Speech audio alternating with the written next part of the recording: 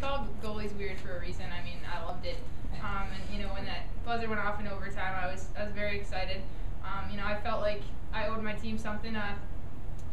And for the comeback they had, I was excited that it went to a shootout, and it was great to win it. We have another chair for our latest round. And Josephine Pucci.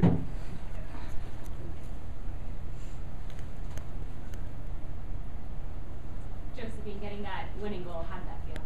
Oh, I mean, it was definitely awesome, but it wasn't great, I guess, until Lou made her final save. So, yeah. You feel gratifying the defenseman scored the game-winning goal in this thing?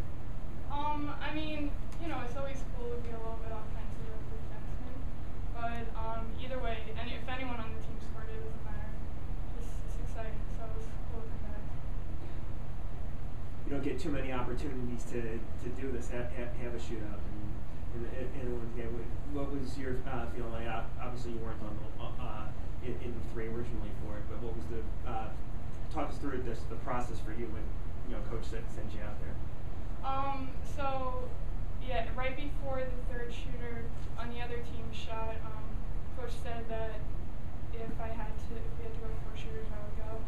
So initially, I was just like, well, I wanted to end after 3 as soon as possible. We had the lead. If that ended there, it would have been exciting. But once the Northeastern shooter scored, I just jumped on the ice just like any other shot. We've been in so many pressure situations, so it's just go out there and shoot. So it was fun.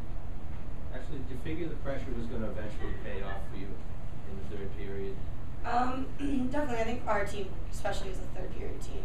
I mean, we kind of gave Coach a heart attack first 2 periods, but we had a similar game last Saturday, and our team never gives up. It's a big thing about Harvard hockey is we'll play till the last buzzer, and I think we definitely proved it right there, and no one gave up on the team.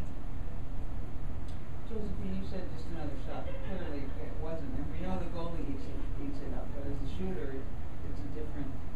Were you excited to do it, or you were like, oh wow? Yeah, I mean, I was definitely so pumped to take the shot, but by saying it's not another shot, I'm saying don't let the pressure get to you or to be nervous or anything like that. Be excited for the opportunity, and I guess just another shot. We take breakaways all the time in practice right before game days. We have showcase, and it's good practice. Just have that same mentality. How do you do that? I don't know. I always try my best. When you have shoot them 10-1 in the second period and you haven't made and you're still down 2 goals, was the feeling in the locker room? Was it? Did you feel the momentum starting to turn, or was there concern because you had outshot them so drastically in the period and still not really made any headway? I mean, I think we were still down a little bit. It's tough to outshoot a team and then not get any in the net. But I think, we realized that we could, run all over this team. We could beat this team. We were proving it that period, and we kind of just went with that momentum into the third period. I mean, still at the beginning of the third period, we weren't, getting goals. We were just getting more shots building up. But I think that just kind of gave us more momentum, and finally we put one in the net, but we just kept going. Ashley, your 4th Beanpot, and obviously this is going to be your 4th the championship game. How important was that to you guys to get that win and go on to the championship game? Unbelievable, absolutely unbelievable. In the locker room, definitely after the second period, you just looked around and the seniors, you just want it so bad. And of course, all 22 players were playing for every single person on that team. It's not just our last Beanpot, it's everyone's. We look at every season as an individual season, but definitely as a senior class, we really wanted this one, especially making the championship. So 4th year, 4th time, so we'll see how we do.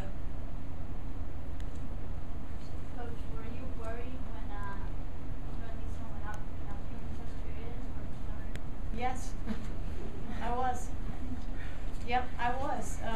Because things weren't clicking for us more than anything else. It was less about the score and more about our play and the efficiency of the way we were trying to do things. We didn't execute very many plays. We tried to do too much offensively, make one more play, one more stick handle, and when I think the the last two games, the 2 opportunities to come back, when we've kept it simple, we've been really good. When we've, let the puck do the work and not try to do too much individually, that's when things really start to click for us. So, what concerned me most was that we were down 2 goals, but more importantly that we weren't playing our game. I mean, we've played well and lost before, and I can understand that, and that happens in hockey. But we want to make sure that we're trying to do the things we do really well despite the score.